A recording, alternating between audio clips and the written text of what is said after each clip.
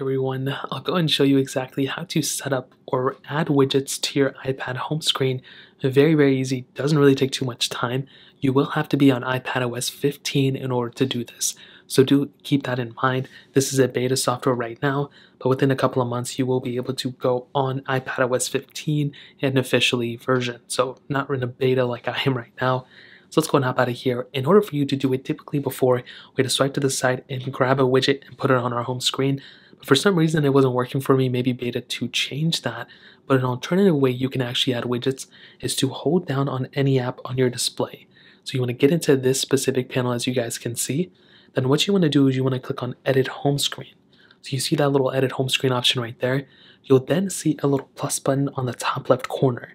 What you want to do is you want to click that plus button and you will come here.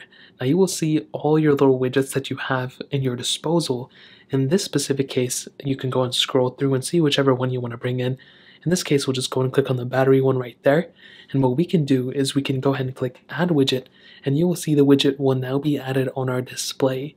So at this point, we can go and grab the widget and put it onto any other display that we want to. We can swipe with the other finger and essentially place it and do the same thing. So click plus.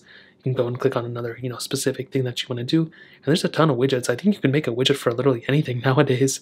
So if you want to do it, find whichever widget you like, click here, add widget, and that's essentially how you do it.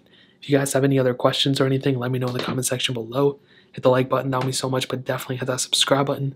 More importantly, everything else, I love every single one of you guys. Hopefully I'll catch you guys in the next video. Peace out till then.